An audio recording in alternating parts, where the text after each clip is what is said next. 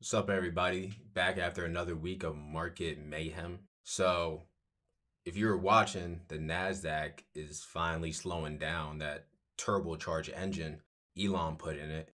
The tech sector is finally, let's say, pulling back to readjust for the massive amount of money people, probably stupid traders like me, threw at it just to make quick gains. But with the pullback, we see also a lot of the money getting removed from those stocks being reinvested into S&P 500 and Dow Industrial stocks, and those actually had a good week this week. Championed by bank earnings, it was really a tale of two takes. The investment banks are outperforming the commercial banks, and that tells us a couple things. That when you deal with such open population like a commercial bank, great instability will really affect you like COVID. While these investment banks like the Goldman Sachs and the Morgans who crush their earnings, they only deal with a niche selection of people. This allows them to be more focused, less susceptible to crazy swings because, let's be real, they dealing with people who got the deepest pockets. They hold their breath before they go into meetings. Those pockets are deep. Goldman Sachs won't talk to you unless you got those gold sacks, man. It is crazy. I feel like the earnings and the take of the two different banking sections kind of reflect the reality of the stock market versus the economy. The stock market is doing fine. The investment banks, those big boys, are doing fine. If you looked at the stock market, you wouldn't think we just went through a mass worldwide pandemic.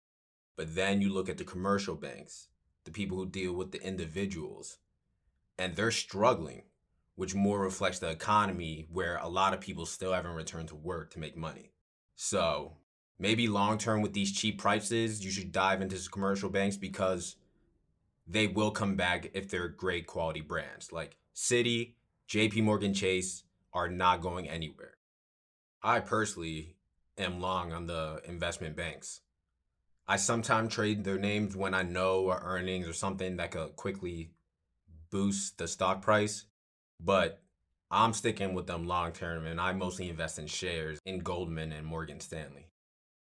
I look at Morgan Stanley and Goldman as the Lannisters of this fucked up Game of Thrones world.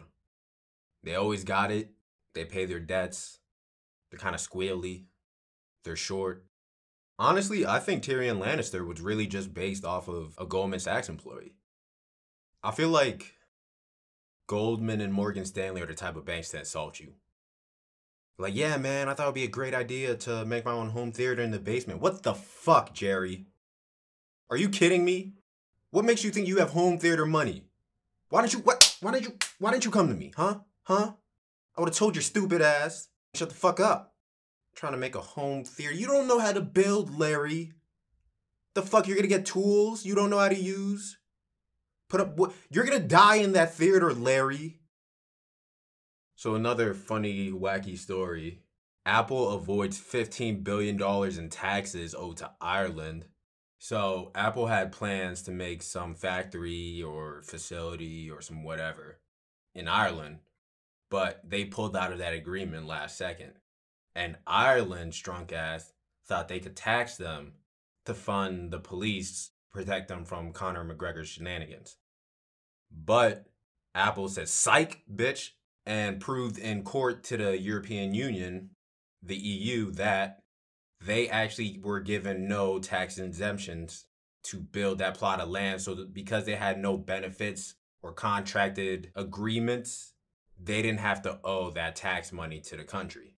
And this just reminds me of how lucky it must be to be a $1 trillion company. You could just pull out of agreements last second and win. You can't get out of a contract with wedding caterers. But Apple just got out of a contract with fucking Ireland. And okay, sure, Ireland might have been the only country that was dumb enough to lose that settlement, but it's not their fault. They have to drink proper number 12 all the time or else they're going to get hit. It's hard to function at work when you're drunk and scared. Either the electric company's going to knock out your lights or McGregor is.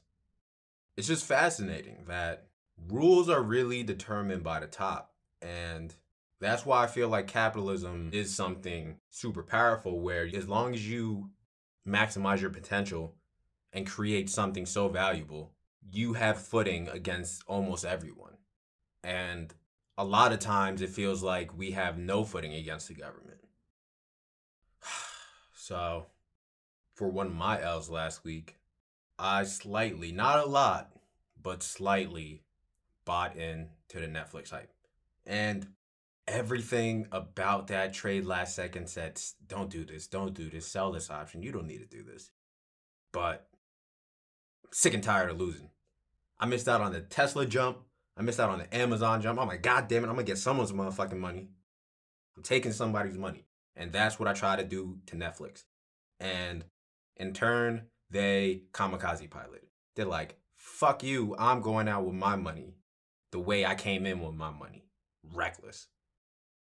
The stock plummeted about 10%, literally in seconds after the market closed and they released their earnings.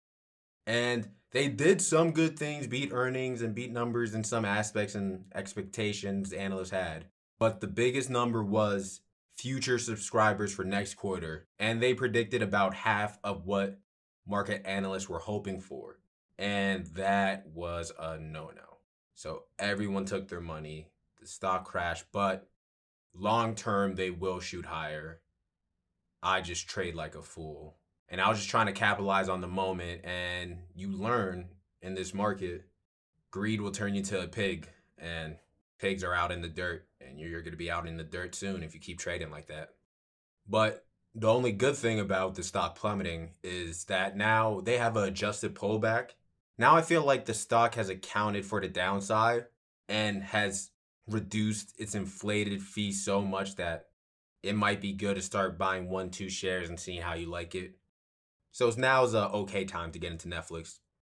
If you're waiting for a pullback, I understand it's still up 60% for the year, but I doubt it's going to go down much lower than after that L of earnings. I love it because we are seeing corporate beef play up in the streets, and I love this hood shit. Just because you're in a suit and tie does not mean you're not with it. And what we're seeing now is the battle between food delivery companies. Uber bought Postmates, great deal, but DoorDash came around and partnered with Walgreens to hit them back. And I love each side's play. Uber bought a well-loved delivery service, Postmates, that have large return customer rates. And DoorDash opened its atmosphere from just food to small essentials as well. And that's why the deal with Walgreens is so great, because it's not like a grocery store where that's a whole nother element of food delivery and a whole nother stratosphere. Instead, it's small things like you get a can of Arizona, you can get a 2-liter of Sprite, some cough syrup, and now you're just lit. That's what DoorDash is doing. It's opening up its delivery service of such small, inconvenient items that people really don't want to have to leave their house for. Like, you really don't want to have to leave your house for chapstick and batteries. And now, DoorDash is like, hey, my nigga, I got you. I'm going to get you lighters too. And some eye drops. Because I can already tell you need that chapstick and batteries for all that shit you about to talk on Xbox.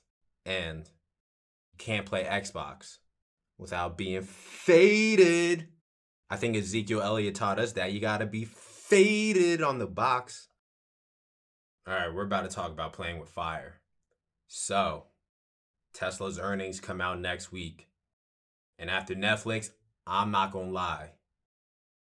I'm not that ballsy right now. I've been talking with my head down this whole episode. I don't want to make eye contact with no one after that out.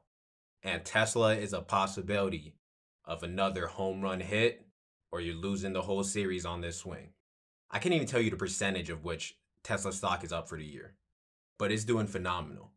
And that raises the question, how much good news is needed to push them already past record heights? There's a lot more for them to lose on this earning call than for them to win. But the tricky thing is, if they do just enough to win, you're hitting that ball 400 feet, dude. That ball is gone. It's over the fences. It's in the stadium. It's in space. Like Elon's Tesla. So my recommendation It's on a Wednesday, so you still have some time after the back end of that option, if you do a short 1 week option, to maybe recoup some money if it goes down.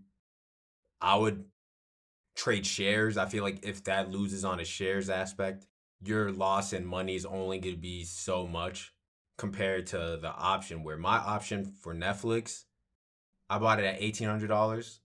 I woke up, it was $100 and it spit in my eye. At the end of the day, I'm still long on investments in Elon's companies and anything he does because he's a visionary. He's a dreamer. He's going to control all the robots. And I've seen iRobot. Robots don't like black people. So, I mean, I got to make enough friends while I can, or else it's going to get ugly. So, always remember, if you're ever in between on what to do in the market, take the money and run. Peace.